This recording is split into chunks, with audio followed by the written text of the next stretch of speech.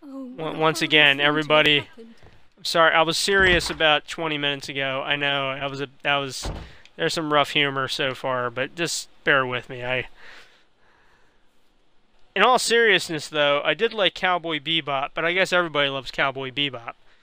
I mean, when people say, "Hey, do you watch anime?" They're like, "Oh yeah, I watched Cowboy Bebop," and they're like, "Well, yeah, dude, everybody watches that. That's like the most meta like anime ever." But no, in all seriousness, though, I did watch Blue Gender, which was I think it was called Blue Gender, the one with the giant bugs and like the intestines splattering everywhere. That was pretty fucking awesome. That was a great one. What do you know about Sir Eustace, Inspector? What was his reputation? A charming man when sober, but an absolute demon when he was drunk. In such moments he was apparently capable of anything. Why, once he splashed fuel on Lady Brackenstall's dog and set it alight. Another day he threw a decanter of wine at Miss Wright's head.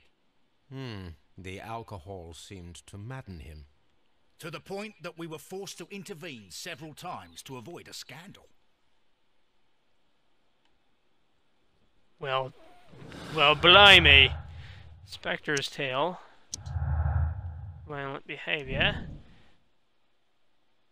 Well, obviously he was violent towards his wife. Did you see her black eye? Fuck's sake. God damn, I hate to be Detective Obvious here, but for fuck's sake, the guy was obviously beating on the poor woman. That was not a burglary thing. Burglars would not leave that kind of a black eye, man. She wouldn't even be conscious right now. She'd be so fucked up. Okay, this guy was a douchebag. Ladies and gentlemen, I could tell this guy was a douchebag. I can tell you right now. See what he's got here? Now look, in Red Dead Redemption, I'm always shooting animals. But here's the thing about Red Dead Redemption. The animals don't actually die. They are fucking coding and textures and shit that are in the game, and when you kill them, you skin them and you get like stuff you can sell at gun shops and all. But in real life, killing animals just for the fucking sake of it, as this guy did, obviously, is not cool. Like, ooh, let me go kill a ram and put his fucking horns on the wall. No, no, don't do that. Don't do that. That's not kosher. That's not copacetic. Don't do that shit. When you kill an animal, you kill it, you eat it. You kill an animal for meat, bro. That's how you do it. You kill an animal for meat. You don't kill an animal for a treasure.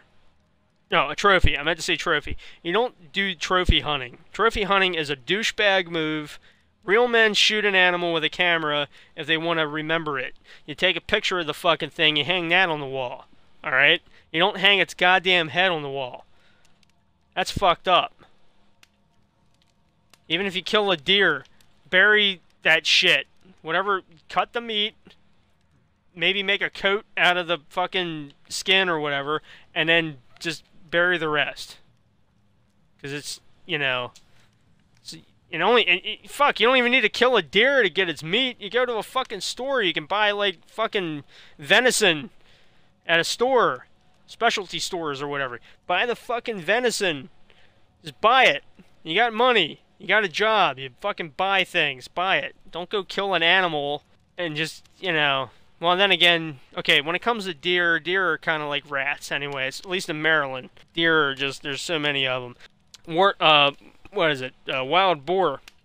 When you're in Texas, go to town on them. There's so fucking many of them, they'll never go extinct. But what I really mean here is don't kill buffalo unless you're going to use them for something. Don't kill bear. Actually, just leave bear alone unless they're coming at you. If they're coming at you, like attacking you, okay, go ahead and kill them. That's self-defense. That's a whole other thing.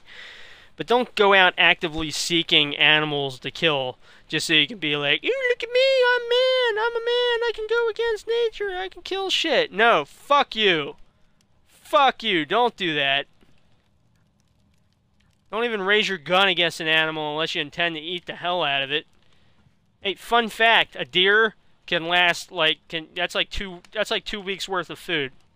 If you just, there's like deer burgers, deer steak, deer stew, let's see, there's deer jerky. Deer jerky is very delicious. I know all you vegans out there are like, ew, okay, you just lost me because you're talking about eating meat. No, but seriously though, there's a point to hunting animals. And that shit is not it. Drop the mic. Moving on.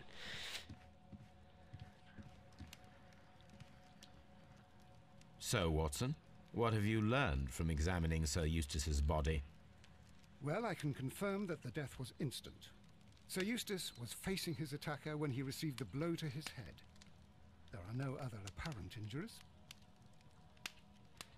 Okay, moving on. Moving on. Barefoot. He had therefore been in bed and did not have time to fully dress.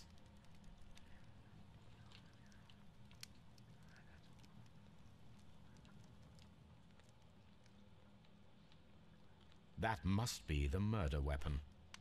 You think? The head was cracked with the force of the blow. Yeah, I bet it was cracked. The fire poker is a pretty, I would imagine Quite it's... a large stick, a formidable weapon. Sure, that was his weapon against whoever the hell killed him.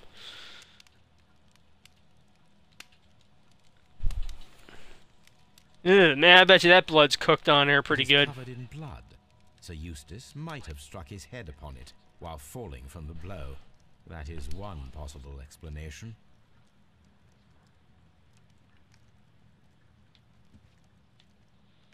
Alright, so we've got a bent polka, a dead body. I wonder if they're connected. Of course they are. See, poker blow. The death of Sir Eustace could have been due to a... Yeah, of course. It's possible. Let's see, what's this?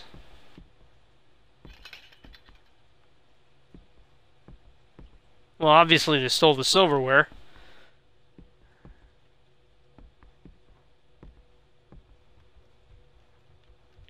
What's this?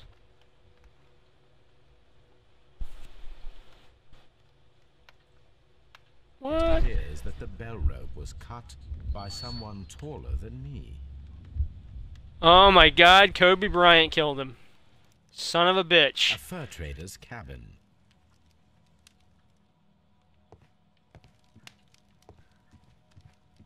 Now, okay, here's my theory. You know what? That's a very good point. Hey, everybody on YouTube is probably watching this later. My friend Rokery here, who's commenting at the moment, he's the guy I've been talking to, like, pretty much, well, apart from you guys, I've been talking to you guys, but I mean, every time I react to something, it's something he wrote. Anywho, okay, you're all caught up. He just wrote, who the blank wakes up, puts on pants, a fancy shirt and suspenders, and can't at least put on some socks. He had plenty of time to put shoes on. What the fuck? And that's a good point. That's a really good point. Look at this. I mean, when I hear a bump in the night, you know, I'm in my boxers and my t-shirt. You know, that's a normal thing to do. I'm sure a lot of you are in a boxers and t-shirt, or for you ladies out there who obviously aren't watching this, giggity giggity, you're probably in like a thong or boy shorts or like a tank top that goes just above your tits, and probably your bodies are all sweaty because it's like summertime, and your long blonde hair just kind of flows in the wind when you run to investigate the noise, and turns out to... Anyway, for all of you who are like asleep when you hear a noise, you wake up, you grab a weapon, you're obviously not ready to run downstairs and like, you know, investigate. This guy, on the other hand, I know this is Victorian England, but for fuck's sake, he obviously had plenty of time to get fully dressed here, grab his walking stick, and run downstairs and stop the burglars from stealing his precious... Well, look at this fucking mess they made. This is probably what woke him up. But stealing his precious, you know, knife and fork and spoon set. The reason why I know they're blonde, Rookery, is because that's someday I'm going to explain to you the object of preferences.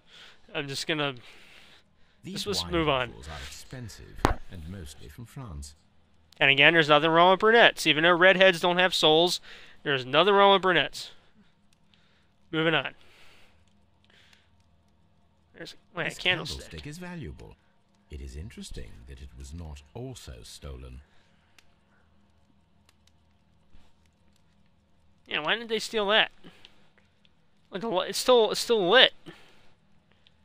And I don't mean like lit like, hey, we're going to a party kind of lit. I mean, this is like lit like it's lit. An empty silverware box. It appears that the intruders have stolen the contents. I know you know about preferences, Rookery. It's just blonde's Alright, let's just change the subject. Let's figure out who took the silverware. Let's figure that out. Let's get that worked out.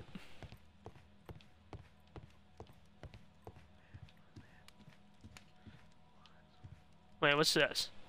Ooh, drinks. This glass has some wine traces, but no visible beeswing. Who gives a fuck about beeswing? When did beeswing become a part of the... A decanter standing next to the open bottle. An inseparable pair indeed. Chateau Calon Ségur. French wine. Grand Cru. Exactly. More deep holes. That's some Inception shit. Let's skip the whole Swiss Alps fucking satellite beacon part, and let's just stick with the hotel that keeps turning around that Joseph Gordon-Levitt has to fight through. Let's just stick with that fucking dream sequence. Let's not go deeper than that. You know. There is beeswing at the bottom, as if the wine had not been decanted before being poured. Oh, those sons of bitches. For all you wine connoisseurs out there, I'm sure you're already shaking your heads with your arms crossed like, oh, those bastards. I'm sure my brother, if he was watching this right now, he'd be going like, oh my god, how did they not decanter the thing before, like, putting the beeswax at the bottom of the 2-inch tall wine shot glasses? This glass has some wine traces, but no visible beeswing. Okay, so it's obvious that 3 people were having a toast. Strange that only one of these glasses has dregs of beeswing inside it, while the other 2 are clear. Well, 2 of them were probably alcoholics. I think that's... One guy was probably like, nope, I'm on the wagon. I would prefer a Coke, please. And then they'd be like, well, we don't have Coke. Is Pepsi okay? You know. That's how it is with me. I ask for a Sprite, and they're like, oh, was Sierra Mist okay? I guess Pepsi just owns fucking everything, because you can't get a Sprite anywhere unless you go to a vending machine. It's like, oh no, Sierra Mist. That's why when I go to a place, I just ask, can I have a Sprite and or a Sierra Mist? I don't say and or. I don't say and/or. I just say Sprite or Sierra Mist. That way it cuts them off completely. They don't even go, oh, well, Sierra Mist okay? Fuck that. Don't even ask me that question. Just Sprite or Sierra Mist. Some kind of lemon lime beverage you got. You know, whatever. Just, you know, it's like, you know, you don't have Coke? Oh, was Pepsi okay? Is Monopoly money okay? Like, fuck's sake. A fur trader's cabin. I'll tip you with a leads to the upstairs $2 bill. Apparently the Figure that one out. Venture there. The hunting scene.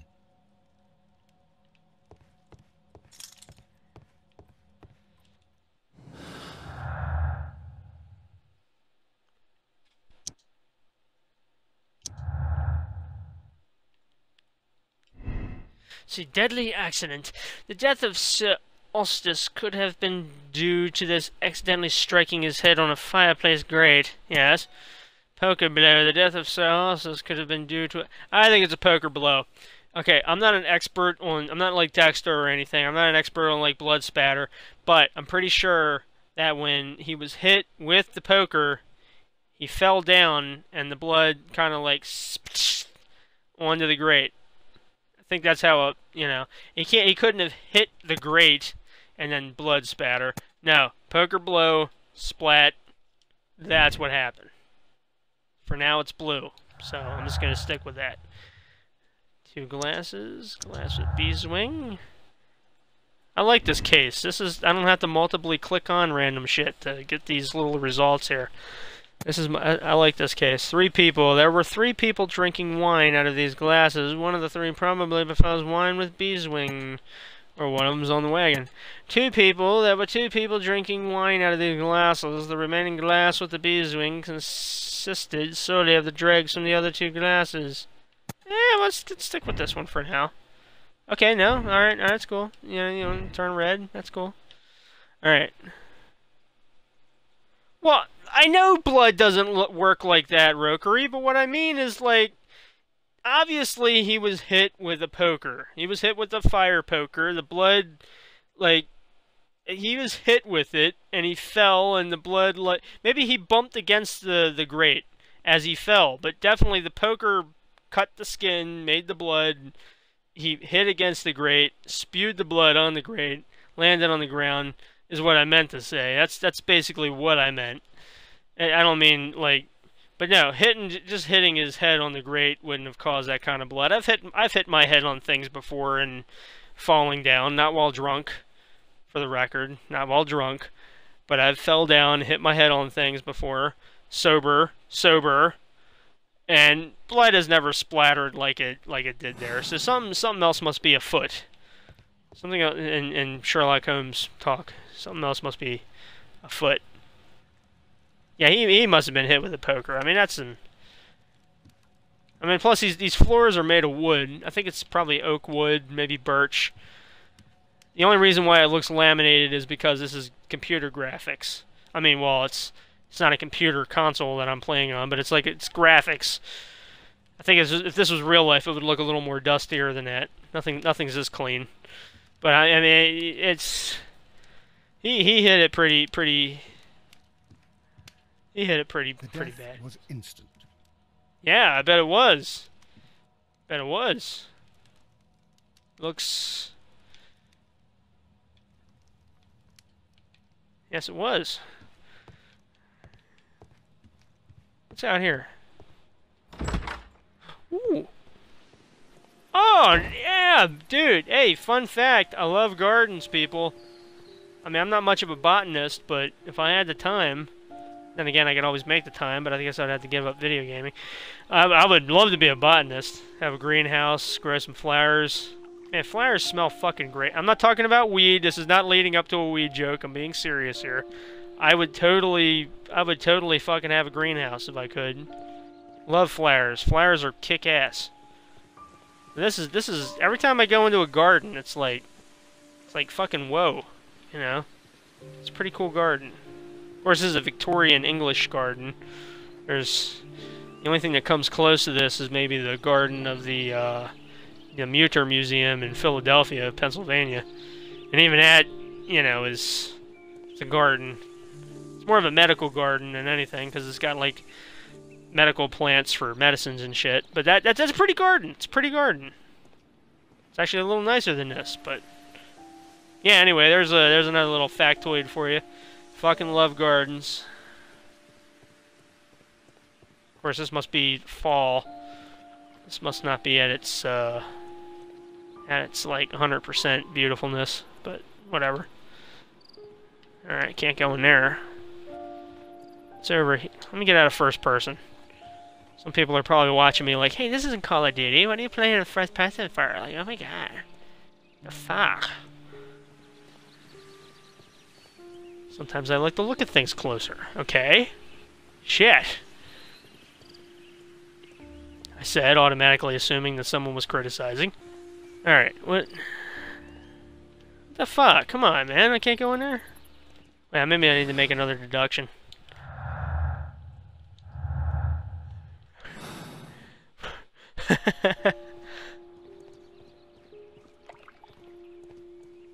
Alright, okay. This is one of those moments where I'm stuck. So let's go to the objective screen. Oh, right. Okay, let's question her, ask her why the hell there were 3 glasses.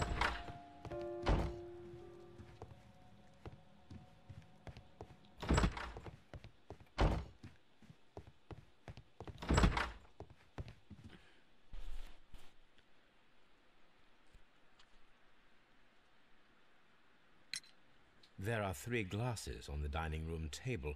I was wondering if... Oh, I forgot.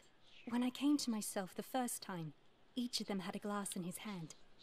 They might have been a father and his two sons. They talked together in whispers, and then they left. Your ladyship? Well.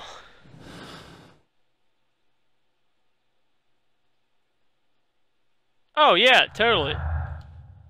Yeah, I like to, usually with these games where there's a lot of detail, I like to look at things, that, like, slightly bit more than... Lord Brigham Brackenstall. The Brackenstall family seems rather austere. See, with this game, the left trigger just, like, switches to Watson at certain points. But usually in a game with a left trigger, you hit it and then it does this, or zooms in over the shoulder or something, but... If a game has a first-person option like this one does, I like to use it whenever possible so I can... The game does look a little nicer in first person, but at the same time, you get to see this guy, aka Sherlock Holmes, who doing his, like, investigation shit. I've always actually liked third-person games over... there's been, like, there was such an oversaturation of them on 360. It's like there was Far Cry, and then there was the... Call of Duties, and then everybody wanted to be Call of Duty, and then there was the, this is... Fuck. Have you found any interesting clues yet, Mr. Holmes?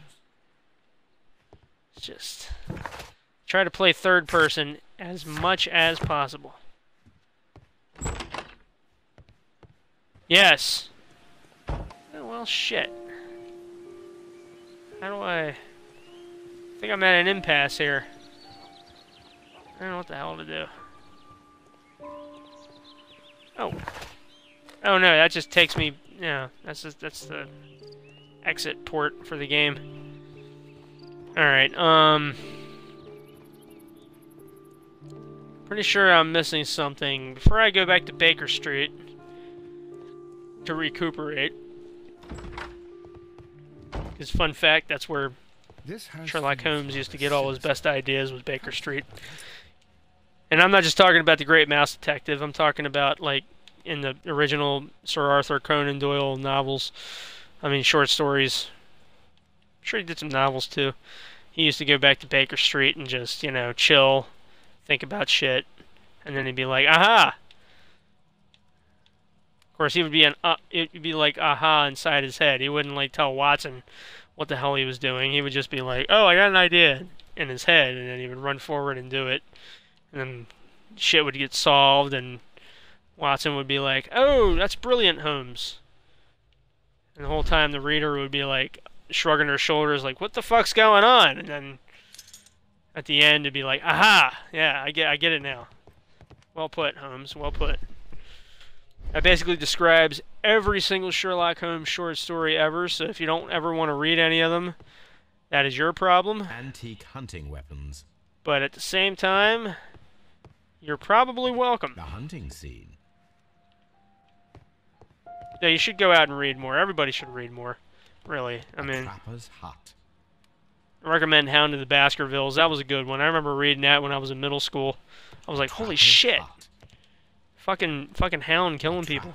Hut. It was like a demon dog. Of course, it didn't... Well, I don't want to spoil it for you, but it wasn't anything supernatural about it. I know. Sorry. I killed it. I killed the whole experience before you even read it, but seriously though, it wasn't. It was just like a mutated dog. Please leave my Mary alone. She suffered so much, she deserves some rest. The fuck am I doing? I know I'm supposed to get... I know what I'm going to do. While I'm on the subject of dogs, let me just go back to no, I don't have to go all the way over there. Let me just go back to Baker Street. I'm going to get Mr. Toby. Get old Toby. I'm sure he can work something out here. He's got that snout. He's a bloodhound. He's a bloodhound. Hounds are fucking... Not the Hound of the Baskervilles that I mentioned a couple minutes ago. Not that kind of hound. Actually, that hound was a Great Dane. I know. I keep spoiling it. Shit. I should stop. Okay. What I'm getting at is hounds have great noses. They can sense anything. They Right, let's get Toby. Let's get. Where is he? There he is. Come here, you little shit. I agree with you, Toby, that Watson's shoe is preferable to Mrs. Hudson's cold cuts. Oh, that's just sickening. Come on, no cold cut is that I bad. agree with you, Toby, that Watson's shoe is preferable to Mrs. Hudson's cold cuts. What the hell am I missing here? I know I'm missing something. I'm missing something. Fuck. Inspect the crime scene. Ah, I haven't finished inspecting the crime scene somehow. Bugger me. Alright.